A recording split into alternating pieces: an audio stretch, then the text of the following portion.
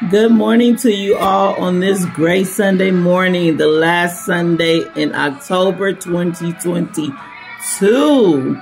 I hope you guys are having a great morning thus far, and I hope you guys all had a great October. It went by pretty fast, but it's okay. We were all here to enjoy it. Another month we're going into, my birthday month, and we will continue to enjoy the remaining of this year. 2 months, you guys.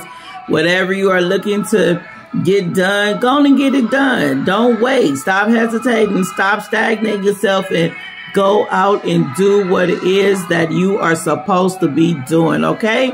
I just want to share this beautiful message on today.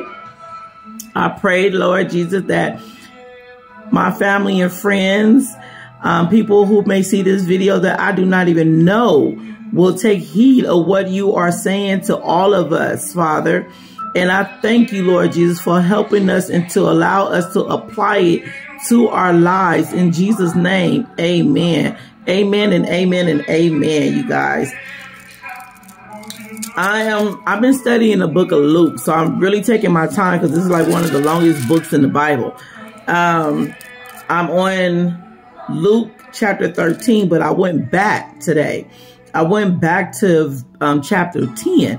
So I'm going from chapter 10, starting at verse 38, all the way down to verse 42. And it reads, as Jesus and his disciples were on their way, he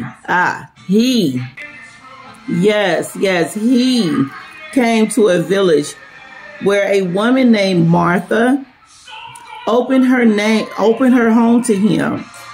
She had a sister called Mary who sat at the Lord's feet, listening to what he said.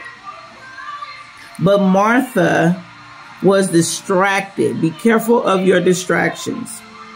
By all the preparations that had to be made. She came to him and asked, Lord, don't you care what my sister has left me to do the work by myself? Tell her to help me, Lord.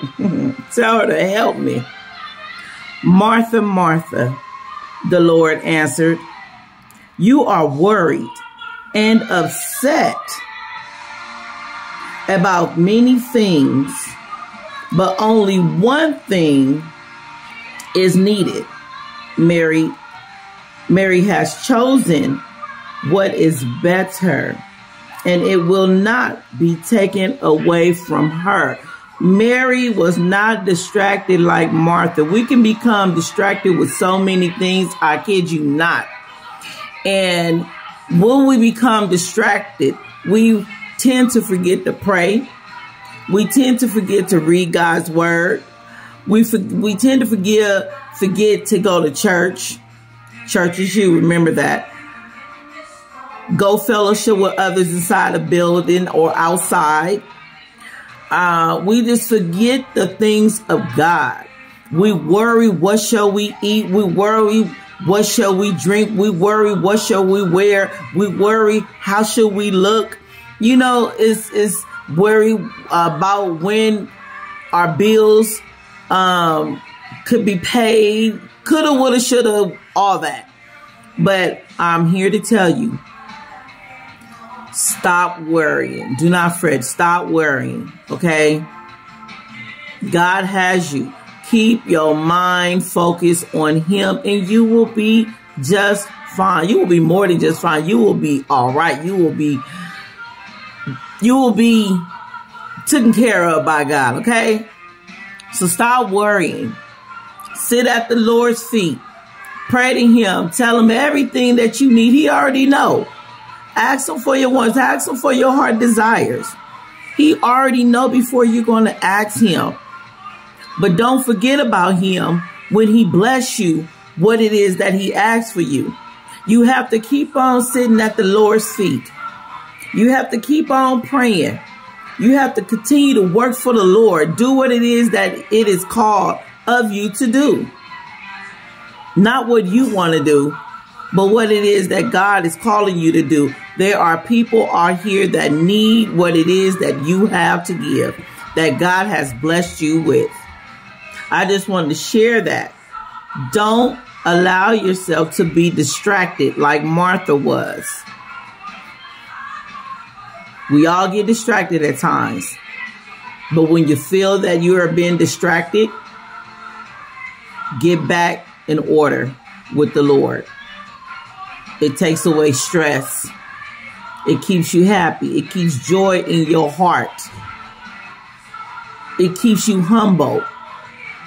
And most of all, you don't have to worry. You won't be stressed out all over the place that time. When the distractions come, you'll be all over the place. Like Martha said, Lord, tell her to help me. Some people can't even help you. You got to help yourself.